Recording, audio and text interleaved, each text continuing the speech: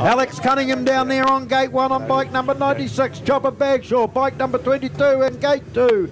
Gate 3, James Miller on bike number 99, and Jamie Millen out here in gate 4 on bike number 14. Tapes are up, they're underway. Looks like it's going to be Alex Cunningham, the first one to the turn. James Miller there in second place. Then we've got Chopper Bagshaw there in third. But they're getting pretty tight there as they come down through that back straight. And it's still Alex Cunningham in front from James Miller. Then we've got Jamie Millen.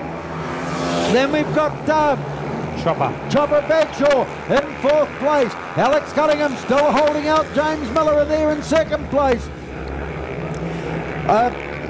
Jamie Millen there in third. Oh, look at this, there's a move on here from James Miller trying to get round the outside of Alex Cunningham, but Alex Cunningham says no way. He closes the gate, keeps it nice and tight on the pole line. James Miller up there high as they come down that back straight. Still Alex Cunningham in front. James Miller right on his tail though.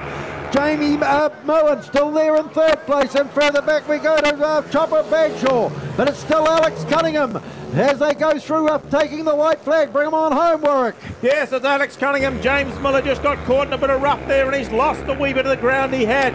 But put your hands together for these two local lads, your Oreti Park riders. 96, Alex Cunningham will take the win from 99. James Miller home in second. 14, Jamie Millen picks out the third from 22, Chopper Bagshaw. But down the back straight, put your hands together. They're two local Oreti boys. Do lots of racing round this track.